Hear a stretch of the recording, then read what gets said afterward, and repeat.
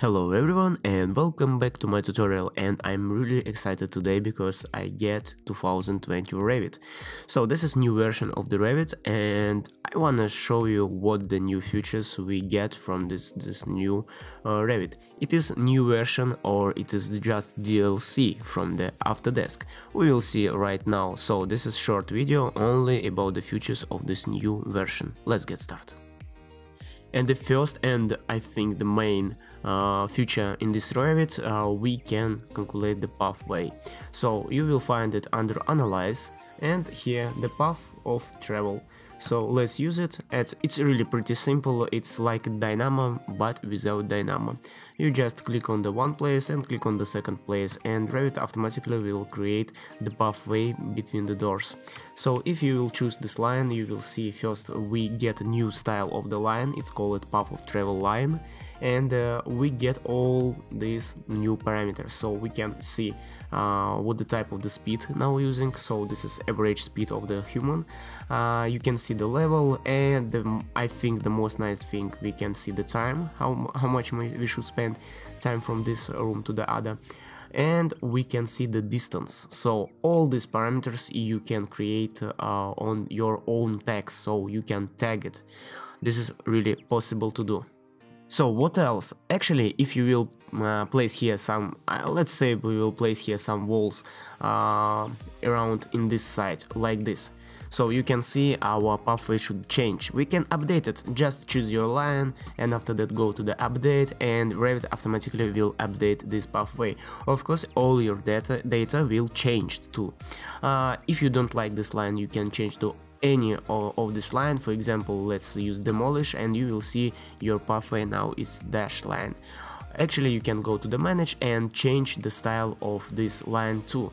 So if you will go to the line style, you will find here your new line. So where is it? Path of travel lines, you can see it here and you can change to any one. Let's say red one, and let's make it dash and dot.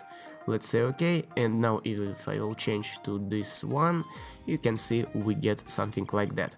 Of course, if you will change your scale, it's working with the scale also. So this is like annotate model. This line it's annotate actually, and that's why if you will change scale, this line will follow it. And one more thing, you can change also the parameters of this pathway. So let's go back to the analysis, and here under this small button we will get our road analysis, the settings, and here you will choose what you can be ignored. So let's say we don't wanna ignore the door, and here we can make the analysis zoning plan. So our top is 2000 millimeters now and our bottom is 200 millimeters only. So and what else we can do? We can now use the schedules. So if you will go to the schedule, you will see we can calculate or our pathway here. We can get all the data. For example, we can get the time, running time, and we can get the distance from the one room to the other. And the second, I think the most interesting thing, we can filter it. For example, if we will use the filter, let's go to the filter. You can see I'm using here the filter and the rules of the filter like this. If the length is more than 700,000 millimeters, the line will be blue. So for example, now you can see everything red, and let's create the new pathway, for example, from this side to that one. And as you can see now it's become blue. Like this you can create, for example, the pathway or direction way, and you can control it. For example, if it will be more than 12 meters from the one room to the other one. So this is it about the pathway. Let's go to the other new feature. Now we are able to upload PDF file inside our project. So how we can do that? Finally, you should go to the insert, and here you will find new tool PDF. Let's load it up. Yeah, I will find now my PDF document here. This is 1111 unique name, and let's say open up. As you can see, I have only one list here, but if you have like more than one, you will see all the list on here. Here I can choose any resolution as you want. I will use 300, this is pretty enough. Let's say OK, just few seconds, and now we can place it anywhere where we want. I will place it here. As you can see, this is just a drawing. Now I will try to snap it, and I can't snap it because this is actually now like a picture. So to convert it to the able snaps, you should select your PDF, and after that just click here and enable snaps. Now go to the, for example, some walls, and you can snap your object to this object. This is possible. So as you can see, this is really useful. I hope next time Autodesk will create a really great PDF exporter. So one small changes, but really great thing. Now you can create ellipse your walls. So just choose the walls. Here under draw you will find new tool, ellipse, and just 3 clicks, 1, 2 and 3, and you can change any radius what you want. So this is a really cool thing, because before we should use the wall by face on our meshing. Now we can create with this tool. One more really cool thing, if you are working with the Sketchup, finally you can load it inside in Revit from the Sketchup 2018, and you will save all the texture from the Sketchup. So I will show you right now what I'm talking about. Let's go to the insert, and after that import the CAD. Here I have already some building, as you can see, house. Let's load it up inside my project. Let's place it somewhere. It's already here, as you can see, and let's switch to the 3D view. Now we are in 3D view, and what I'm gonna do now, I will change, for example, to realistic. If I'll change to the realistic, you can see we are using now Revit materials, but our Revit materials already changed to the same type of the pattern as we loaded from the Sketchup. What I mean, if you, for example, switch on to the shaded one, you will see real Sketchup model. So this is a really cool thing, because you not will lose anything.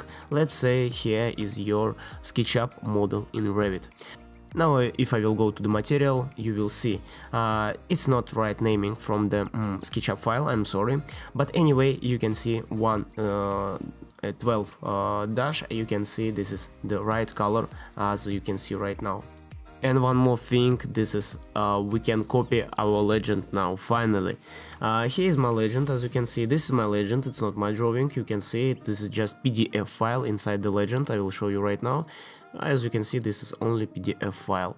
So here is my list, you can see my sheet is here, and this is my legend. And let's say here we have the second one list, and we want copy it on the same position and the right place. So now we can just go to the back, select your legend, after that copy, go to the other one, I mean the other sheet, and after that just open the paste menu and find here align to the same planes. Let's go back to the material.